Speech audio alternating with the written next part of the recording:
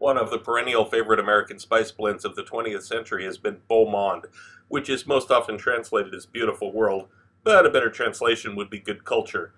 Recipes vary, but Spice Islands has been selling their version of this spice since the days of your great-grandmother.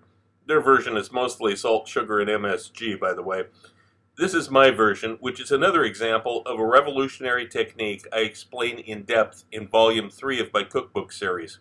Basically, the idea is the same as the British used with turmeric as a medium for manufacturing curry powder if you've read Volume 2 of my series. I took that basic idea and used it to create a broad range of seasoning mixes that are unlike anything you've ever tried before. The first part of this recipe is strange, but actually quite simple. I've got 15 grams of arugula here. You can use wilted arugula that's old, past its prime. It'll be just fine. I happen to have very fresh arugula because that's what I just went out to get it to make this for the video. But if I had arugula that had been sitting in the fridge for 3 or 4 days, I'd use it. That's perfectly fine. I have some dried porcini mushrooms here. These were ones we dried ourselves from last fall. You can buy porcini mushrooms in any store. And amaranth flour. Now, this is another case where you can make a substitution. You can use regular old plain AP flour for this. It'll still come out okay. Amaranth is going to add a lot of flavor to this, and if you're not familiar with this ingredient, read the information at the beginning of this video. I've already weighed out 30 grams, about an ounce of the amaranth flour into the food processor bowl. I'm going to add, just crumble up some of these dried mushrooms in it. The food processor will do the rest of the work, and the arugula, of course. And we want to process this as fine as possible. Then get a very large non-stick skillet and pour it out onto that along with the salt. And we've got it on a medium-low flame here, about number 4 out of 10. And you're going to stir this around, keep an eye on it. Now, these mushrooms are not powdered. Don't put the mushrooms in an electric spice mill first, because it'll make it too fine and they'll actually burn. So you want little pieces of mushroom. They're going to be cooked along with this. And if you have an infrared thermometer here, this is a good time to keep an eye on the temperature. Use it. You want to keep the temperature about 88 degrees Celsius, about 190 degrees Fahrenheit. If you don't, you just have to use common sense. Keep the temperature on the stove medium-low. And keep an eye on it here. It's not up there yet. It's kind of like in Back to the Future. When you get up to 88 degrees Celsius, 88 miles an hour, then you're going to begin counting the time. You're going to keep it at around that temperature for about 15 minutes and stir it frequently. The time hasn't started yet because it hasn't reached that temperature yet. Now, if in the process of checking this it goes way too high, I just saw it went up to about 95, so I'm lifting the pan off of the heat for a few seconds here. Give it a good stir. You want to try to keep it around this temperature, somewhere around 88, 90 degrees.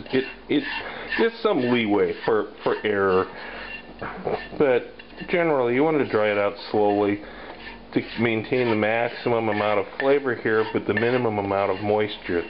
That's what you're trying to do. And it's going to take a little bit of skill here, especially the first couple times you do it, to get it right. Now, by the end of this time, the arugula in here should be dry and crumbly. You can tell that when you grind this, it's not going to be sticky mess. It's going to be completely dry. If it's not that way, keep it going longer than 15 minutes. And if you really need to, you can even turn up the heat a little bit more. Take it all the way up to, even up to 100 degrees Celsius. And it'll be okay, 120 even if you have to, whatever it takes. You need to dry it out. Don't keep it cooking for forever at 88 if it's not working. Get it up, get it dry. 15 minutes at 88 should be enough, though. In my experience, that's always enough to get it completely dry. But, you know, arugula varies, and your experience may be different. Now, while this was drying, I measured out everything else. I've got the parsley, marjoram, celery leaf, dried carrot, which you don't have to use. It's a nice touch. You don't have to. The MSG, garlic powder, ground ginger, ground cinnamon, red pepper flakes, and the sugar. So here's the arugula, mushrooms, and the flour. And here's all the other ingredients. This is straight off the pan. We're going to mix these together while they're still warm, while the mixture from the pan is still warm. And now let it stand like this for about 10 minutes before we grind it. And this should be just about the right capacity for a coffee mill repurposed as a spice mill. We're going to grind this to a fine powder. Then pass it through a sieve. You can use a spoon to help you. And what you usually end up with at the end here are some little bits of the ground carrot. Those never want to get through completely, and a few specks of the mushroom. You don't want these hard lumps in your seasoning mix. So when you get to the end, that's it. This just gets discarded.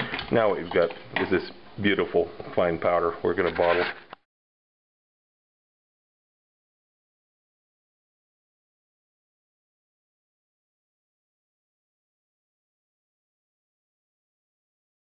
The second volume of my cookbook is now available through Amazon and other booksellers. It covers the YouTube recipes from the last 8 months with more in-depth information. I received requests for the procedures on all recipes, and I've listened to you. Every recipe has step-by-step directions, and of course there are recipes that aren't on YouTube. But this is not just a recipe book. Far from it, as you can see from some of the topics scrolling by here. I'm certain that anyone who watches my channel and any serious cook will find this book a treasury of useful and new information you won't find anywhere else. If you want to know more about my adventures as a chef around the world and have some great laughs along the way, be sure to check out the video tour of my book, 40 Years in One Night. It's up on YouTube right now. Click the link. Also look for my cocktail book, Cocktails of the South Pacific and Beyond, Advanced Mixology, available through Amazon online.